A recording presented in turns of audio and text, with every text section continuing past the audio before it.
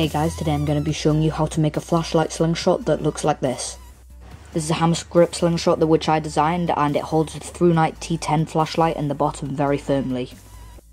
The flashlight which I'm going to be using in this slingshot is the ThruNite T10, which was sent to me by the company ThruNite for free, and I've done a whole video of reviewing and torture testing this flashlight, so it'd be really cool if you could go and check it out, and the link will be in the description of this video.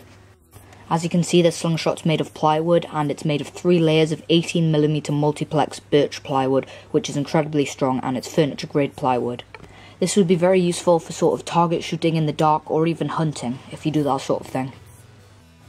So let's see how you make the slingshot.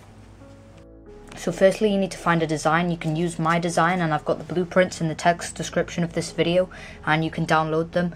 As you can see, they don't have any sizing on them because every people's hands are different sizes, so you need to size it up when you print it off so that it fits your hand very well. You also need to make it so that this circle down here can fit the torch which you're going to be using. As you can see, I'm going to be using the ThruNite T10, which is an incredibly bright and powerful torch, and I've got a review on it on my channel, so there'll be a link in the description to that. And you can see the circle here is the exact same size as the T10. Then cut out the design and trace it onto some plywood twice. For this, it's incredibly important that you use the right type of plywood. If you just use rubbish plywood with lots of voids and only 5 different layers or something like that, then the slingshot's likely to break and one of the forks could hit you, and it could be incredibly dangerous. You have to also use plywood because of the different angles in the forks. As you can see, it changes angle here, and you need cross-laminated plywood. This is multiplex furniture grade plywood, and it's got lots of different layers, and it's incredibly strong. It's made of birch. So I've then cut out the design twice out of this 18mm plywood, and then glued it together using wood glue. I'm really sorry that I didn't have any video about this, but I did video some time-lapse video of it and in between the steps. But when I was transferring the videos across from my SD card to my computer, I managed to accidentally delete them, and I'm not able to retrieve them, so sorry about that. So as you can see, this is what the slingshot looks like now. If you don't have any idea how I've got to this step, just ask a question in the comments down below, and hopefully I'll be able to reply to it. So now to build up more layers on the plywood so that it can be thick enough to make it really ergonomic, I'm going to use some of these offcuts which came off while I was cutting out using my scroll saw. And if you were using hand saw, you might not have had some offcuts like this, but you can still use just other pieces of plywood, and I'm going to glue them on with wood glue like this. This is going to mean that these areas are going to be thick enough so that it can make the slingshot very ergonomic. This is the pieces of wood once they're clamped up, and I'm just going to wait for the glue to set. So now that the glue is set and these are all both on very solidly, like I can't pull them off even if I tried my best to. Yeah, they're definitely on very solidly. Now I'm going to start to make sure that these are all flush to the basic outline of the profile of the other wood, and I'm going to also make this bit flush along here. To do this, I'm going to be using a combination of rasps, hand saws, and occasionally some sanding drums. Also, to smooth some bits out and get rid of some of the deep scratches by the rasps, I'm going to use some metal files. So this is what it looks like after the rough shaping. As you can see, everything's to the basic outline of the slingshot, and there's no gaps in between the layers, and it could have been made from one large piece of wood. Now I'm going to start shaping the slingshot so that it fits my hand really nicely, and I'm going to make it so that there's a palm swell here that comes out like that, and that there's a dent in here for my fingers to wrap around more easily.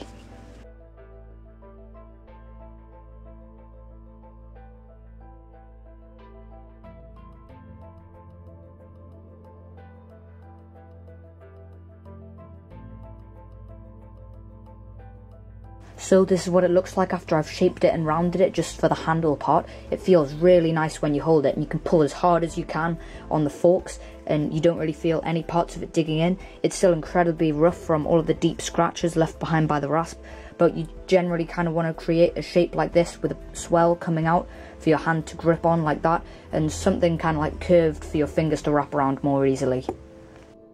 So now I'm going to be looking to make the hole in here where I can attach the torch into, and in my hole saw bit set, and you can just buy a set like this off Amazon for only a couple of pounds, I've managed to find one which fits onto the head of this very well. I've just drilled it in a test piece of wood like this, and it fits in very snugly and stays in there. Once I tighten up the bolts, it'll be fine, and you can still work the torch and everything just fine while it's inside the hole. You could also use regular drill bits like this and just drill the hole directly in the centre and then largen it up with files and rasps. The reason I'm not using my Forstner drill bits here is because I can't find one the exact right size because they don't come in as much range as the hole saw bits. For drilling the hole in the bottom of the handle, I'm going to make sure that the drill bit first is lined up completely in the centre, and then I'm going to use my drill press to make sure that the hole is vertical. You don't have to use a drill press, you could also use a normal hand drill, but it won't ensure that the hole is completely vertical and the torch might not be aiming directly straight compared to the Slingshot, and that would be really annoying. So as you can see, I've drilled halfway through and I've pulled out the core of halfway. It must have snapped off with the spinning of the drill, and the hole from this drill bit here came out the other side, so now I can put it this way up, line it up vertically and drill through the other half, and then it'll be a hole all the way through. So this is what the Slingshot looks like once the hole has been drilled all the way through, and it's really smooth and round on the inside, and I can put the torch in there and it doesn't really wobble around that much, and I'm sure once I tighten it up it'll be in there very securely. As you can see, there's an uneven distance around here with the distance between the hole and the edge of the hole, so I need to even all of this up using rasps. As you can see, once I've done that, it's much more even every gap around the side here. Now all I need to do is cut the slot here and drill the holes for the bolts to tighten up, so that then once the torch is inside the Slingshot like this, I can then tighten up the bolts either side and it will clamp it in so that it can't wobble about.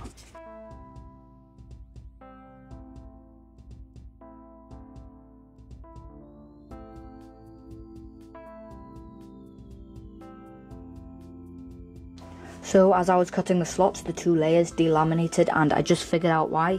It's because since this was used for furniture, it had a polyurethane coating on one side, and when I glued it together with wood glue, I actually forgot to remove this coating. So what I'm going to do is I'm going to go to my belt sander, remove the coating on this, and remove the excess glue on this side here, and then glue them back together so that they line up exactly, and then finish cutting the slot.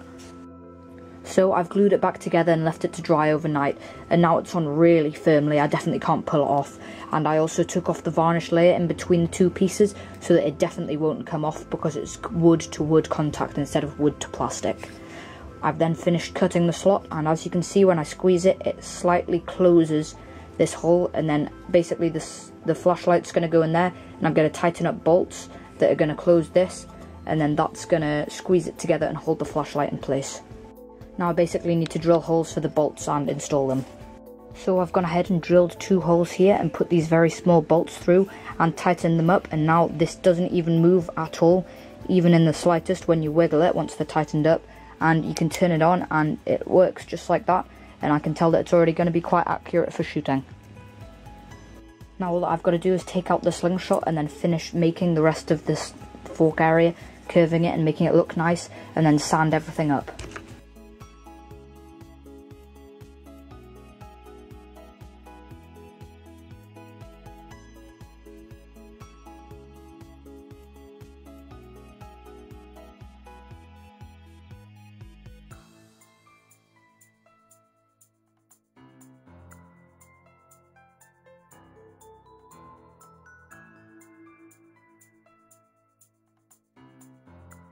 So this is what the Slingshot looks like once I've finished all of the shaping.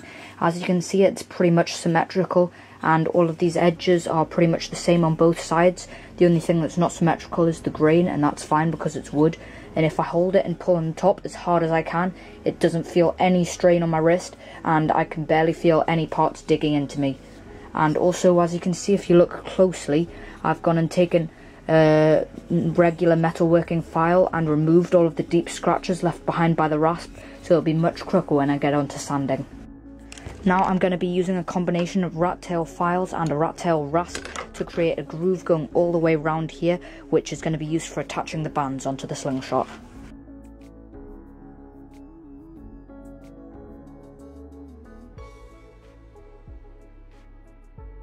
So this is what the band attachment part looks like once I've filed the grooves in. Basically the bands are going to be flat bands and they're going to sit over the front here, and then I'm just going to wrap rubber around them like that. So now that everything's been sanded up, I've got out all of the deep scratches with the rasps. I've made the grooves for the bands to attach, and the Slingshot feels really nice and it's in its final shape that I want it to be in. It's now time to start sanding up so that it's really smooth and so you can't feel any roughness in it.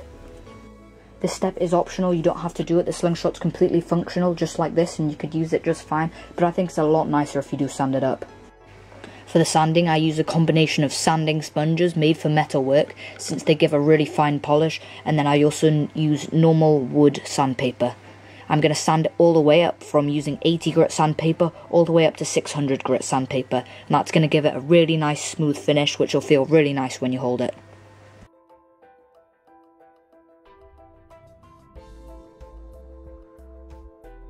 So this is what the slingshot looks like after sanding, and as you can see, it's completely smooth. If I run my finger over it, I can not feel any scratches in it anywhere, and you can see all of the different layers of the multiplex plywood transition between each other very smoothly. Now I'm going to coat the slingshot in a coat of boiled linseed oil. This is going to help protect it from water damage, and it's also going to bring out the grain and the contrast between the layers of plywood really nicely.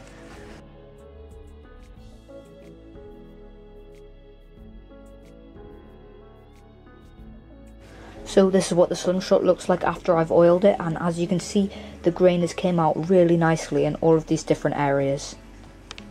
I can then put these 2 bolts in, put in the torch and attach it on the front bit, and then tighten up the 2 bolts, and I can then turn on the torch and it works just fine, and it's held in there very strongly, like I can't pull it out at all. As well as that, if you want to change modes on this torch, you can just turn it like this and it will change modes just like that. And since it's got a firm hold on the front bit but it's not attached at all on the back bit, you can also then unscrew it all of the way like this and take out the battery and put in a new battery and then re-screw it back up, and then you can change the batteries without even having to fiddle with any of this, which is very useful. So this is what the slingshot looks like once I've attached some TheraBand gold as the flat bands, and you can just pull it back and shoot like this. I've attached some TheraBand gold to the slingshot. That's the type of flat bands which I'm using. Can shoot 15mm steel ball bearings, and as you can see, I've got the Through-Night T10 clamped up on the bottom like this. I'm going to be shooting indoors since it's raining outside and I don't really want to get my camera all wet. So let's see if I can hit the target. The good thing about this slingshot is when I aim it seems like the torch is pointing right in the middle, so I'm pulling it back at the moment and aiming straight at the target, and as you can see, the torch is lighting it up pretty much right in the middle. If you do pull it back, and say you're pulling it back like this or like this, and the torch isn't aiming at anything like it at the target, then you're probably going to want to adjust the angle that the torch is pointing at so that it's pointing right in the middle of where you're aiming. As you can see, this is a deodorant can which I'm shooting at, and obviously it's empty because I don't want it to just blow up indoors. And as you can see, the ball bearing hit so hard there that it's actually gone and stuck inside, and it's inside one of the layers and it's not coming out. This is the large hole that's left behind when I managed to get the ball bearing out. Now I've turned off some of the lights so that you can see what it would look like if I was shooting in the dark. Obviously I can't turn off all of the lights because then you wouldn't really be able to see anything with the camera.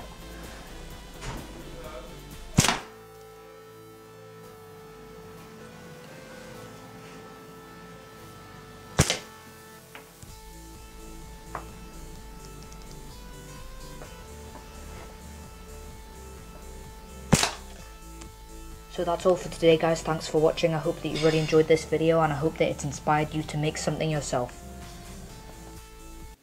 Thanks for watching, guys. I really hope that you've enjoyed this video, and if you have, please hit the like button down below and subscribe.